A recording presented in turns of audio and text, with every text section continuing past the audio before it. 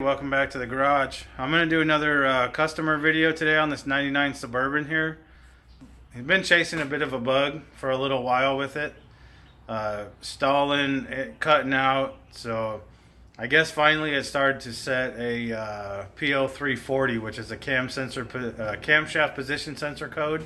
So I'm going to scan it, see what codes it has, see if I can get it to repeat. I've looked at it a couple times, scanned it, never really had any codes to go off of, and haven't actually been able to get it to act up. So he needs it this weekend to tow a trailer and move, so I'm going to do what I can to see if I can figure out what's causing it to shut down and the hesitating and all that, because it's definitely not going to be safe for the trailer. So yeah, we're going to get into this and see if we can figure out why this thing's acting up.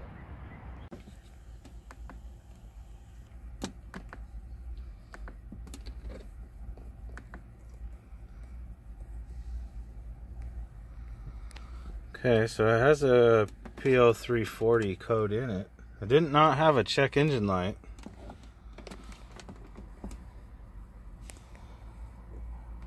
Alright, I'm going to clear it.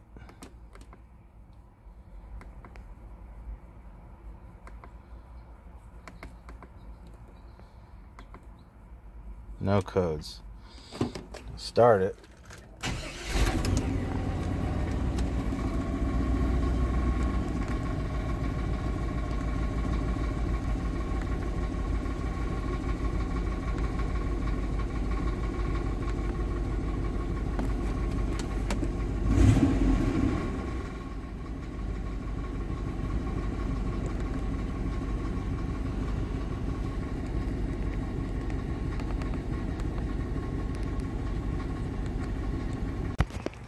Okay, so I went ahead and removed the air intake. I'm gonna go down here. I want to see if this engine, I don't remember 100% if this engine will run without the cam sensor or not.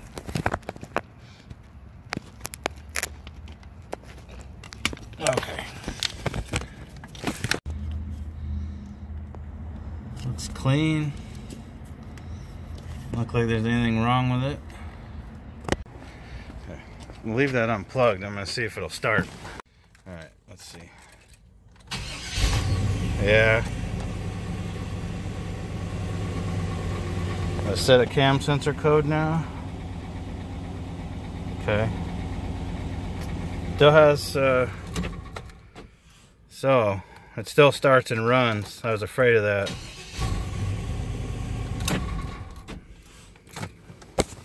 Okay, I was afraid of that. This will run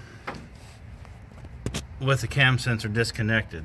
So now I'm going to try plugging it back in and unplug it while it's running and see if it stalls. Alright.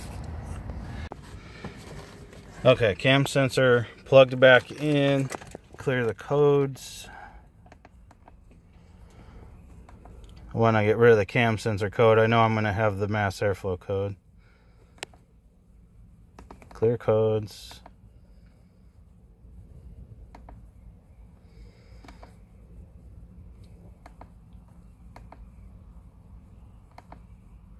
No codes. Alright.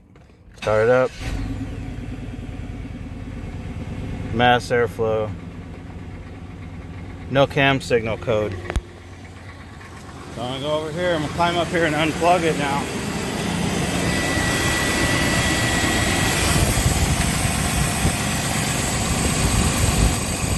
Nope, see? It doesn't make any difference. I plug it in, I unplug it, and it's not going to do anything but set a code. It shouldn't make the engine stall or cut out at all. What that tells me is that the computer losing the cam signal isn't going to make the engine shut down. It started with it disconnected. I plugged it in, cleared the codes and everything, came out here, you saw I unplugged it with it running with no cam sensor code or nothing, and it didn't make the engine stall. So I'm gonna have to say that the cam sensor is not gonna do that. Right here where I'm standing, see if I can get it.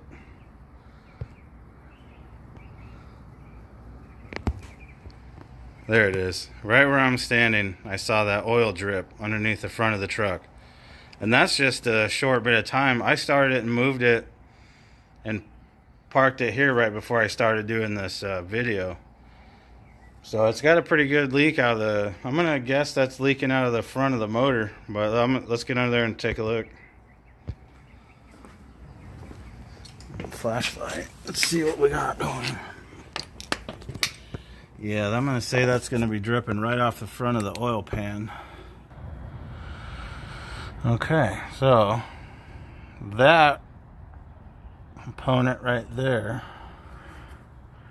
let me zoom in. I'm gonna guess my problem might actually be down here, being the crank sensor. Now I know for a fact it cannot run without the crank sensor, and being that wiring's all oil soaked, I'm gonna go start it up, get back down here, and see if I can make it turn off by moving those wires. I'm gonna bet you that if we touch that right there, let me zoom in again. Is that bare wire ready? I think I just found the problem. Let's see if we can get a better view at it this angle.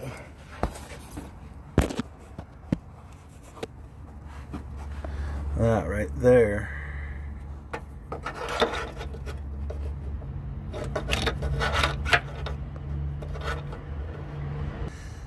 That right there is the crankshaft sensor. And that looks pretty bad. I'm gonna guess that if I get under here and move on this, bet you I'm gonna find the problem. Alright, let's fire this up again. Okay. Well, go down here again. Let's try it. See that? Boom, there it is. Hear that? Listen. Listen. You hear the fuel pump? I don't know if you can hear it or not. I can hear it. I can hear other things clicking.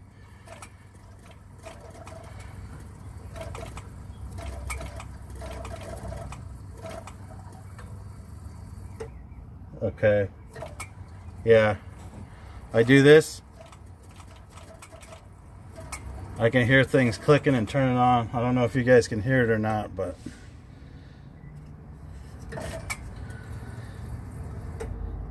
I'm gonna run back to my favorite place and get a crankshaft sensor, because it's leaking. I'm sure it's leaking actually through the connector. Well, it's coming out of the connector, so I know the sensor's bad. I'm gonna get a sensor and a connector and fix this thing up.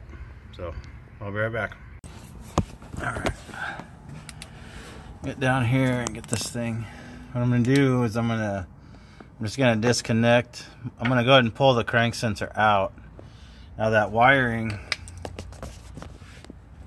goes over here to the power steering pump. I'm surprised that hasn't been deleted yet. Anyways, I'm gonna unplug that.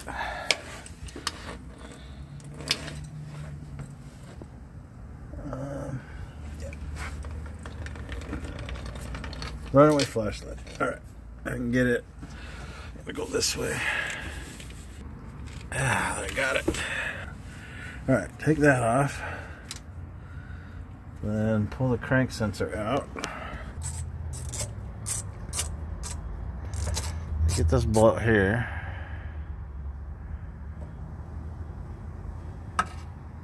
That one holds it in. Let's pull the whole thing out. There we go. The whole sensor and everything loose. Okay, so what I've done here, this is the power steering. I forget what they call that thing on the power steering pump. GM ended up deleting that. Most of these are just zip tied off the side somewhere. Here's our crank sensor.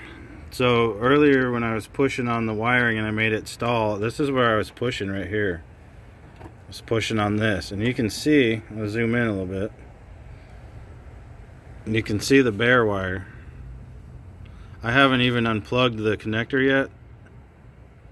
I just got underneath and I pushed on this harness here like this, and you can see, and then after it stalled, every time I touched it, it would make the fuel pump turn on, and I think it was pulsing injectors and all kinds of stuff because I was making the signal mess up.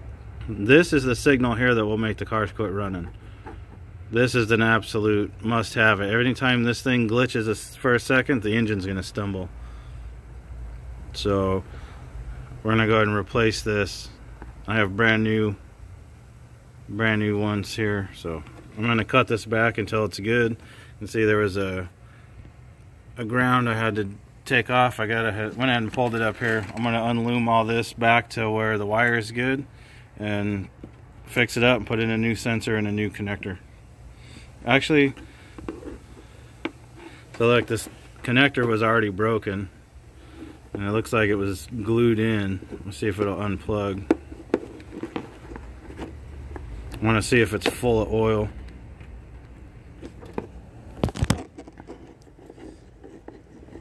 There we go.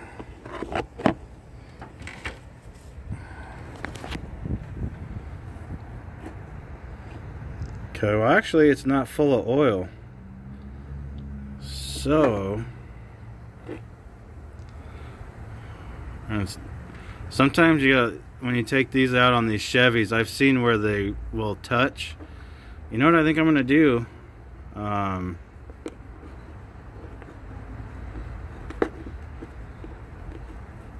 I was expecting this to be full of oil.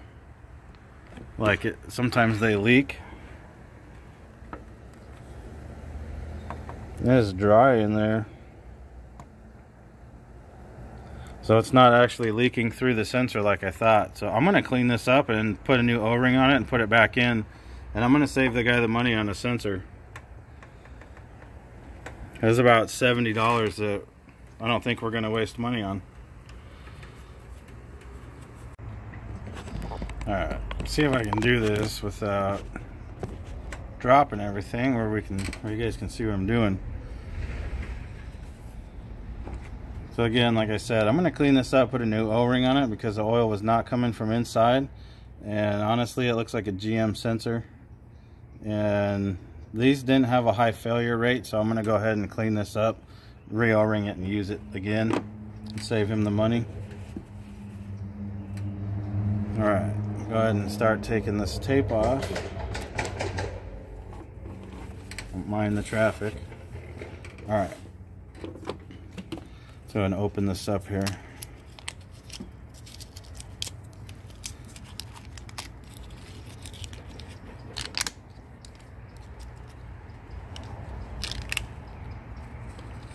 Yeah. This is all, look at that. We got some new loom. I'm gonna re-loom it and do everything. So let's get this up here.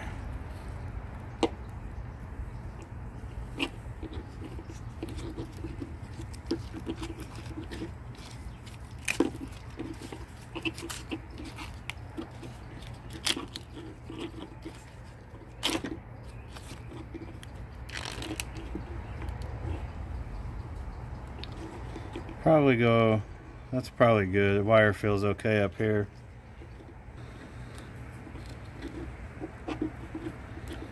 There we go. There it is. Let's see what we got here.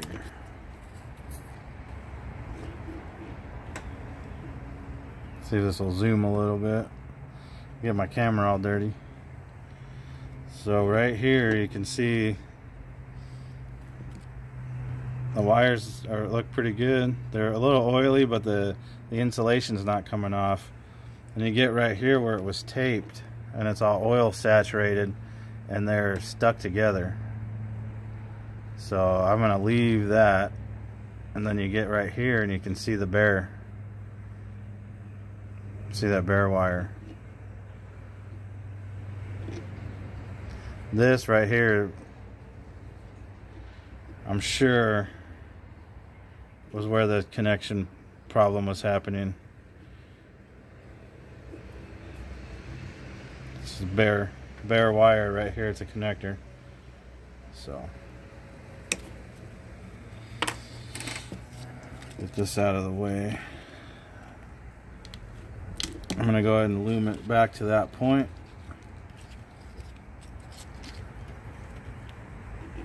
I use quality non-insulated connectors. I use quality heat shrink. I buy this heat shrink. It has the glue in it. I buy it at the speed shop. Okay, got this done. You can see the glue there from the, so that is epoxied inside. Alright, that's pretty much what we ended up with there. I have some loom here. I'm gonna go with this stuff here. It's a little large, but it'll work.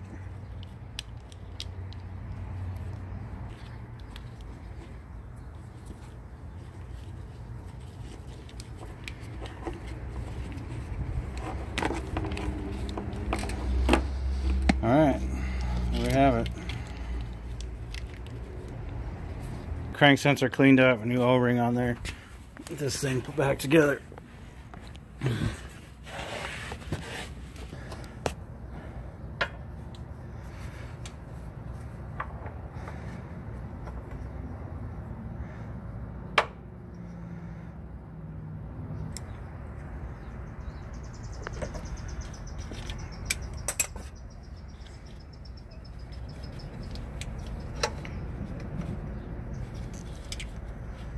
And plug it in. There it is. Plugged in. Clean. This one goes over there.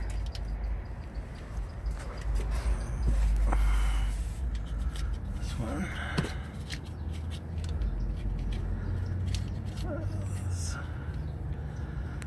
And this one.